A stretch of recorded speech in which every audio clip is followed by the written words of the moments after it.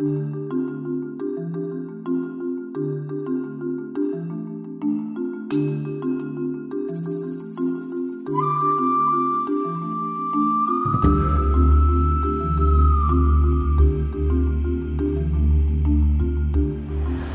can just see behind me here, this is one of the first outlier stones near the Coldrum Longbarrow site here around Medway in Kent.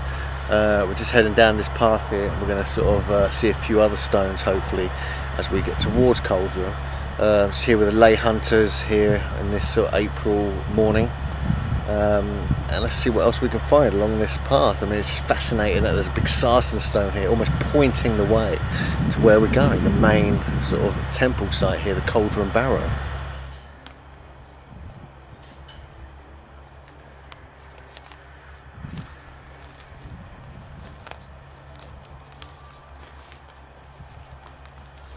So it's almost like a sort of very spaced out avenue. Yes. Very spaced out. Yeah. Yeah. So about half a mile. Yeah. Sort of marking sort of along the route to Coldrum. Yeah. It's more of a convenience stone just to remind you that you're going in the right direction, I would suggest. There's a classic kind of mark stone for the Leyhunter style. Yeah. Alfred Watkins. Yeah. Interesting. Just with me, John? Then there's Longbarrow, I suspect we get this. That's a piece of limestone. Yeah. Okay, what we've got is we've got this path which is basically going to take us to Coldrum Longbarrow. We will, at the end of the day, end up going over towards Trosley Church, which is in direct line over there. It will become clear. It looks a bit like a building from Tuscany, a Roman building if you like, from the style of the tower. That where it slopes down is the end point of Rootham Hill, and that's where St George's Church is, just over there. From yesterday.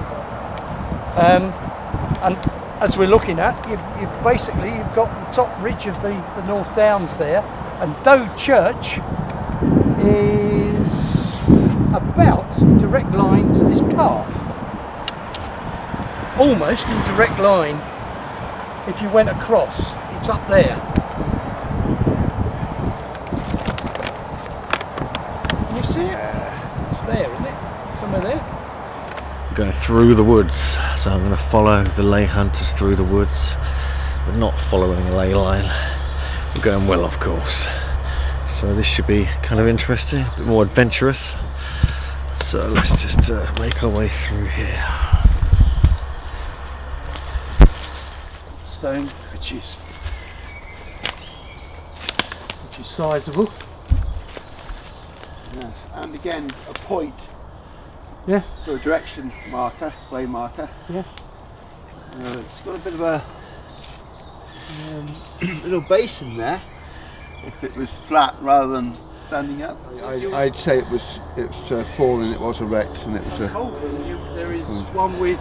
Well, you can almost have a bath in it. You get these same shapes on that Loxodrome alignment in East Anglia.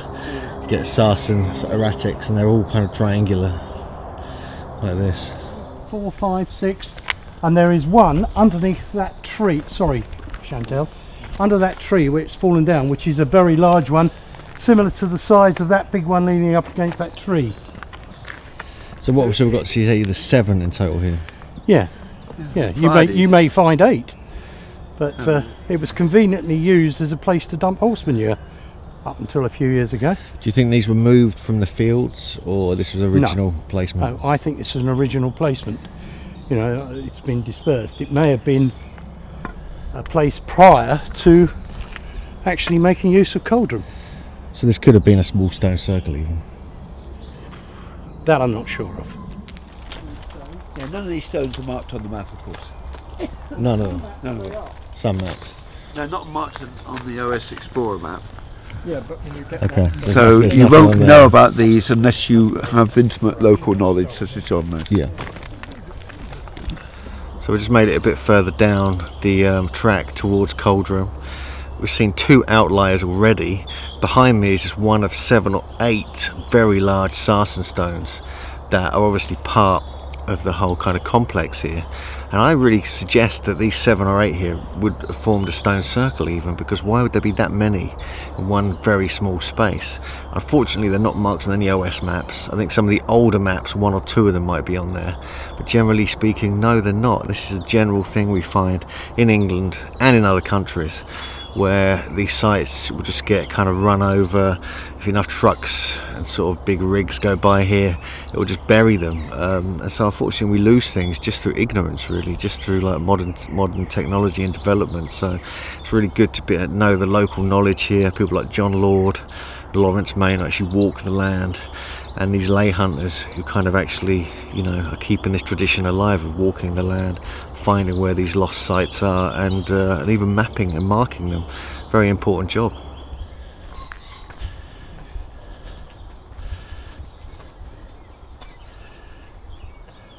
If you have TVs, Neil Oliver has recently been doing a programme on ancient Britain, and he was carefully shown scrambling up the north side of the bank so that it didn't show all this paraphernalia, as it were. And I can understand that, but he was saying that this barrow is the oldest barrow in Britain. And even, I mean, for those who know Wayland Smithy, West Kennet, for example, and the others like East Kennet and so on, but those are the 2 easiest ones that I can quote, which have chambers. This doesn't. This has layers. The 2 standing big entrance stones, they buried the remains of ancestors in layers, and they were down up to 6 feet down from that top. The reason that it's now laying back, as it were, and the stones, as you will see in a while, have fallen down at the front, was that religious zealots actually excavated and took away this front to get it to collapse. And really for many hundreds of years, I think, it was almost just an overgrown jumble of brambles and so on. Stukely never came here, which is rather strange, because he went to Kitscoty, and like most of the places he went to, he'd draw, including himself, in it, but he never came here. And it's possible that he hadn't been made aware of this. And it was only in the 19th century that they started to excavate and clear the brambles at the back and started to uncover the stones. And when they first started doing that, rather incorrectly, they considered it to be a circle, and they became quite excited because circles in Kent are few and very far between. So it became known, as that sign will say at the back, Coldrum Stone Circle, and it was dedicated to Benjamin Harrison, and for all the work that he had done in the 19th century regarding Paleolithic tools and so on. And they've had the sign there since that time, and I'm amazed that they haven't taken it down, because it isn't a stone circle, but it is a long barrow, and it is reputedly the oldest in Britain. Now, to our left we have what are referred to as lynchets, and lynchets are, we have lower lynchets and higher lynchets, and these relate to agriculture. And the fact is that Coldrum is sitting on lynchets, and lynchets is an area where previous agriculture has taken place. So suddenly we've got a barrow which is,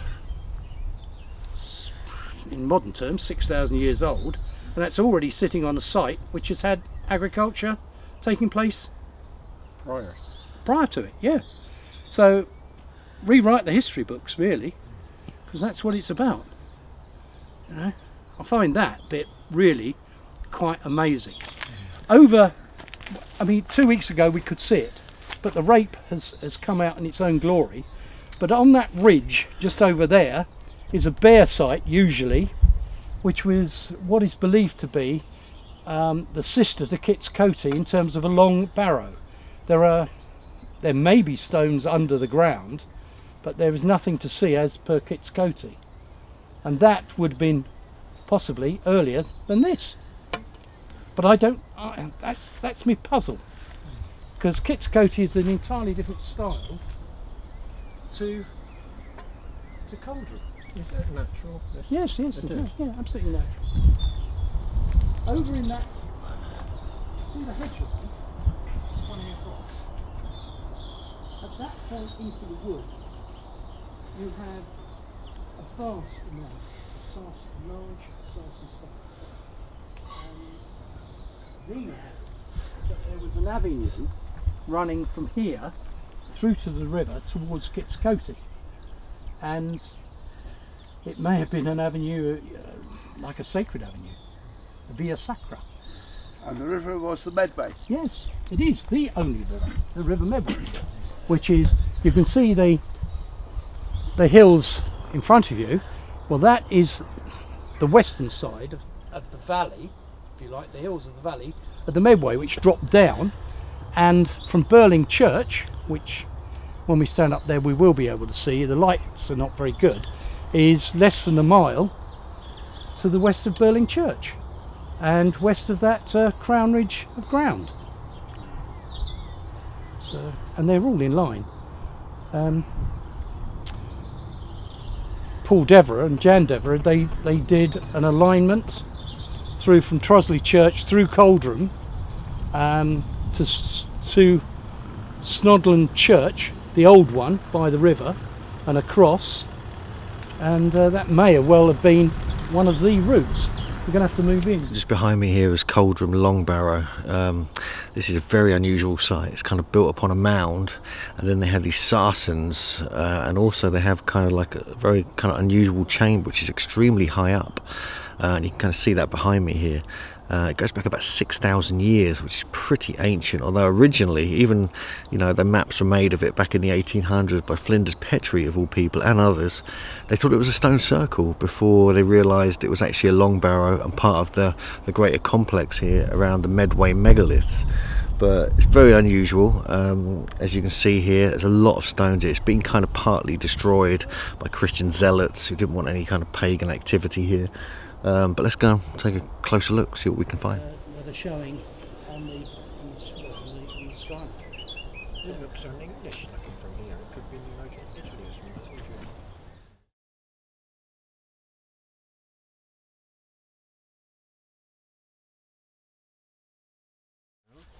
It's almost like what you get in Newgrange, isn't it? And now, is it for collecting blood for the slaughter, or for ritual birthing, sacrifice, or is it a baptism pool, a baptism font? Birthing spot. It's all in line with the rest of them, though.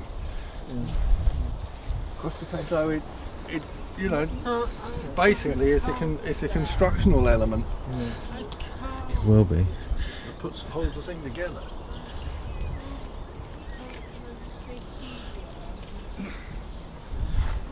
So easy to put uses on questions and stones. Yeah, it's There's a very big. it's just this. It's just these. 1, 2, 3, 4, and a star shape. Oh. But anyway, that's, Okay, what about this huge hole in this one here?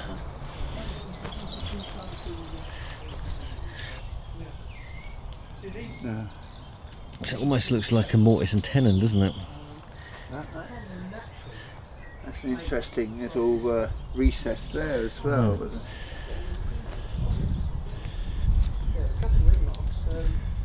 and it was, as I say, on different levels, which is completely against what you would find at Wayland Smithy or West Kennet, which had the chambers. Yeah. I mean, these, you can easily see why they thought this was a stone circle. I mean, it's very easy to misunderstand that. No, but it isn't. No. Is this roughly how they found it? No, no, it was completely overgrown. You could see a little bit of this, but it was a mass of brambles. What about the stones? Were they? They were covered up. Yeah, but they haven't been moved. No. So they were in this circle. No, those in this circular shape. There is a drawing and an illustration down at the bottom which demonstrates how it is believed it was constructed, which we will look at the end. This, as I say, is in a direct line. Everything is in a direct line if it's the next thing on to Trosley Church, which is straight through the back there. But as I maintain, there was that one just over there, which is, you can see it when the rape isn't there, this grubbed out site. As I say, there is a mass, absolute mass, following that hedge line down to that point of sarsen stones in that wood area, an absolute mass of them. Unfortunately, they're breeding pheasants in there, so you can't access that point, but you can go past from the other point. But it would be the place for a stone circle, you'd think, down there, maybe. And I don't believe that these trees were here No. at that sort of time. I believe that the place was as clear could be, and the trees were to the north and the trees to the south, and that's where they got their material from. Rosewood in Ightham, which is south of Ightham main village, near to Ivy Hatch, which is a hamlet of Ightham, is an area where there were many houses, which, as I say, were the beehive type, which were in the ground, like, you know, sort of like the ones that we saw up in the Outer Hebrides. Oh yes, Yeah? on Lewis, and the high-pitched roof. Yeah, that's right. Yes. The ones we walked down. But, So how would they have moved these stones? little finger, magic. Always like to throw that one in there. Yeah, absolutely. Yeah. What is it? Juicing? I don't know. Any idea where these come from, these sarsen? Well, typically, we have these erratics, call them what you like, in the natural chalk, an area. You have them lying around, and people dutifully would ignore the ones that we've just gone past and say, oh, they've been lying there since the year dot. You know, they just happen to be there. I think we perhaps understand slightly differently and think otherwise. They have been moved here collectively in the same way that the ones at Avebury were moved. They weren't just lying there, they were collected and moved along. Same as Stonehenge, but these have less work on them. Is there any like legends of how they were moved? Any giant legends or anything like that? No, not that I've been made aware of, let's put it that way, and I've never seen any reference to giants moving these stones. There's none of that. What about horses? Were they used in numbers for pulling and stuff when horses Didn't were- have heavy horses. No, You no. had the small, almost like the Shetland pony type thing. Too small. Yeah, That's around 100 of them. you know, you go uphill, you have to lift the horse up. Much later times, all the heavy transport, when they could actually get to it with wheeled transport, was done with oxen anyway. Yeah, oxen, yeah, powerful, yeah. They could use I mean, them all. the dimensions of these two stones, absolutely vast. Obviously, they're not just sitting on there. You go down inside this chamber, and you can actually see. I mean, these go right the way up. These are huge, aren't they? They are vast. They're absolutely vast. Are there any carvings on these stones? Not that I've noticed. Patterns, any Not that I've noticed. spirals of No. lozenges? With all sarsen, you tend to get a number of holes. Are these natural, or are they in fact pectoles? You know, they could be. It could be either. But I've not seen or heard anything to the contrary to say that they are And no notches. other than natural. No notches. No. The burials were placed in layers, and this was all excavated by, I believe one of them was Presswich. Is his name Presswich? Something like that. I know Petrie, Flinders Petrie was up. Flinders Petrie was here, he also did it. He was working in conjunction with Benjamin Harrison, and they were both involved in the excavation in here. And when things were put back, they also included concrete to ensure that things were stable, so that these weren't going to collapse inwardly, as of course what happened to the Longbarrow at Addington. when the Reverend Jenkins decided to have a Nosy around. little nosy around, yeah. Yeah. But I have specific reference from the Kent Archaeological Society, who've carried out in-depth examinations of this site. What about the holes in some of the stones? Is that an ancient thing, or is it something that's been done over the years? Because it'd be difficult to do it with a tool unless you a modern, you know. No, it's not difficult. To work in sarsen stone, which is silicate of sandstone, Yeah.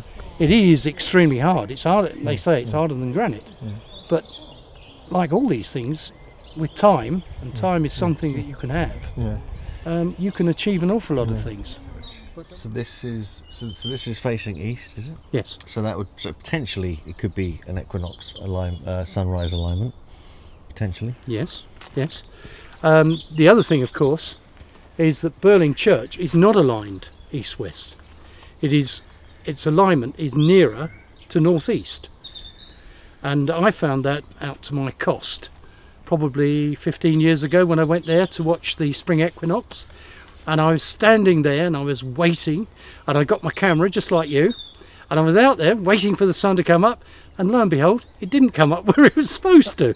And I went, whoops, so I had to change the camera around, and I suddenly realised, wrong John, the church is not aligned east-west. I mean, because over on the hills you can kind of see potential notches in those hills. I just wonder if there's any sort of earthwork markers, cuts. Can you see that little V, and there is like a pylon coming out of it? Can you see that? Right, directly up there. Well, that is as near as damn it. Can you see that? That is due east. But that I can't make that out as to, that looks modern to me, and just below that you have Kit's Coty. Oh, so Kit's Coty is east from here. Interesting. There you have it on the map. Where are we looking here? We're having Coldrum Longbarrow is where we're standing is over here. You see there the purple national trust sign. Due east you have Burling Church and this mound, this field, which is a more powerful field opposite the All Saints Church Burling. And then this is not quite exactly due east, it's just, if we put that there, just a bit south of. Well, that could depend on and then if you carry on over here you come to Kit's Coty burial chamber. See that blue grid line 61 just above Kit's Coty, it's just above the Longbarrow at Coldrum, you see. So that's interesting. They are due east west. Yes. But with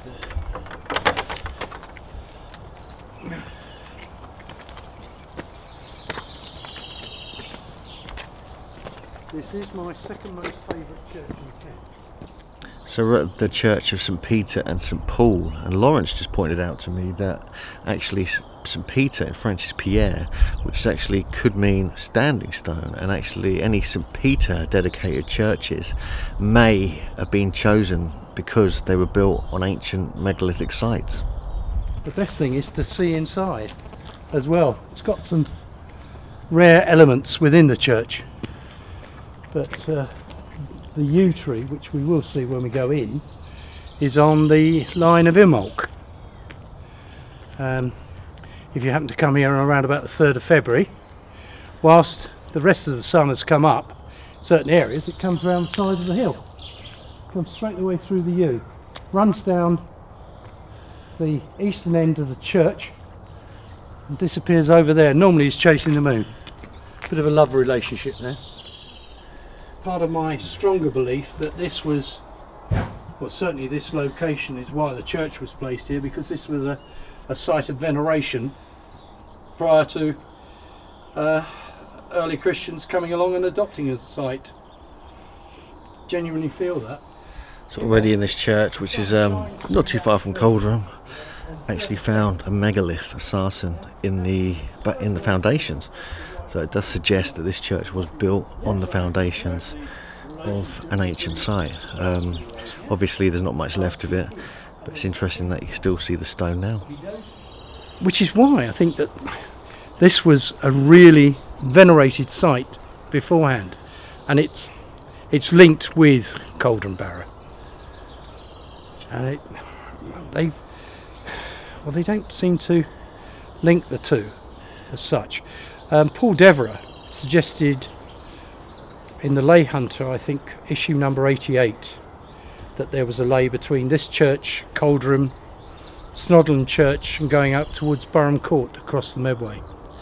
Isn't there legends of tunnels around here? Yeah, there is a legend of a tunnel between here and Coldrum Barrow, but tunnels can also be taken as the legend of energy links and other such things, as we know.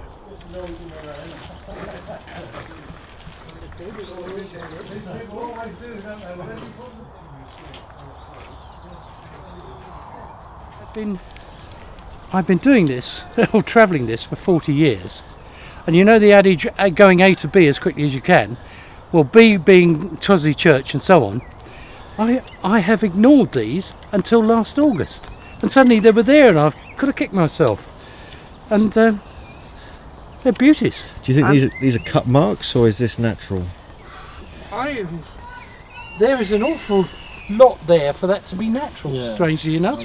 And it is slap bang on the summer solstice sunrise day, which we've just walked, came down the brow of the hill to the side of Tosley Church, and if you extend it, it comes precisely to this spot on the map, and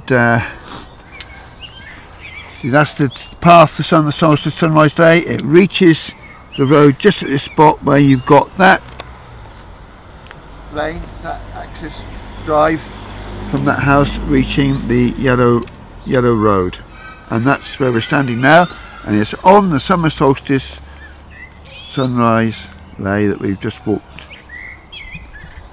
Cool. So look at this, look at these. Yeah, I